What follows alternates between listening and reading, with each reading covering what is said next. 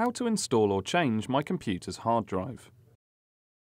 Hello and welcome to Videojug. I'm Philip Borton and work for Vista Technology Support here in Brighton. Today we're going to show you how to install a hard drive in your computer.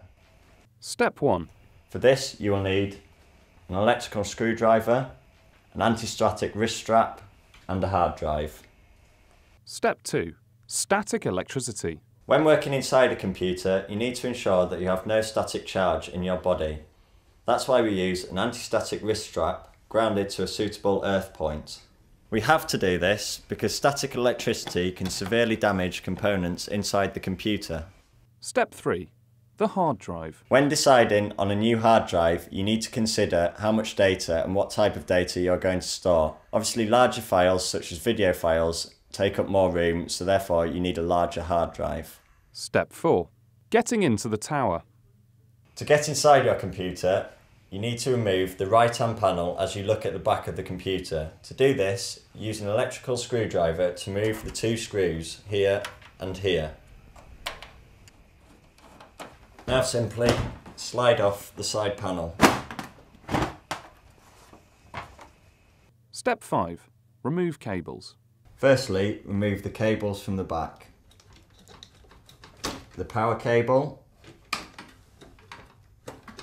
and the data cable.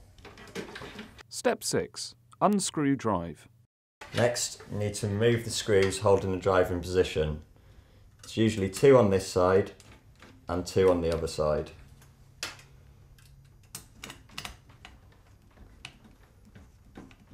Then the drive simply slides out the back of the bay. Step 7. Match the jumpers. Now you've removed your old hard drive, you need to check the position of the jumper is the same on your new hard drive as it was on the original. Step 8. Install the hard drive. Once you've done this, the drive can be put into the computer and all the steps reversed. Replace the screws, replace the connectors, and then put the panels back on. Step 9. Reinstall your software. Now you've physically installed your hard drive, you need to reinstall all the software that came with your computer. Firstly, you need to put on the operating system, be it Windows or Macintosh. After that, the rest of the software can be put on in any order. Done.